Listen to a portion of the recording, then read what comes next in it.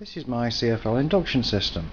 What it does is it makes use of the emissions at 60 Hz from a compact fluorescent light, and this system turns it into a wireless electric output to run small circuits. In this case we've got this LED running. It's actually a constant light there, but you can see that no wires between, and I'm using a CD to collect the energy. Now things get very interesting when I connect to a ground, a virtual ground. In this case this is an old heatsink from a hi-fi or a car hi-fi, something like that. Big block anyway of aluminium. And see, normally if I move this away it will stay on till it flashes and goes out, so it's not running now. But if I connect up to the heatsink, there we are, on comes the light again. And it is actually a solid light. It's the frame rate of the camera that's messing things about.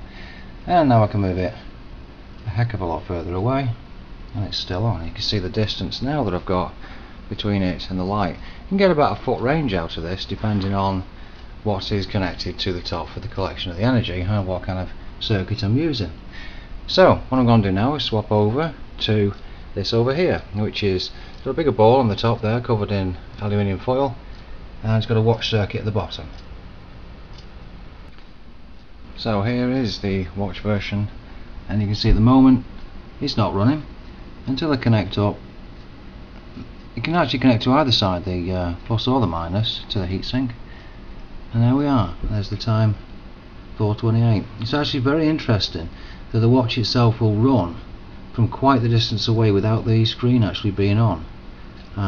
So there's some collection all the time, no matter where the thing is placed on the table. So there we are, that's running. Now I can move this a bit further away, say to there. So now we've got that distance between the two, and I can actually place this other one in between, and it looks like it's going to block it, but no, that light's on and the watch is still on.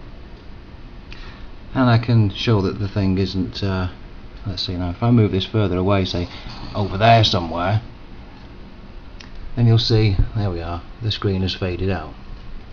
Bring it closer, say to there, and the screen has come back on.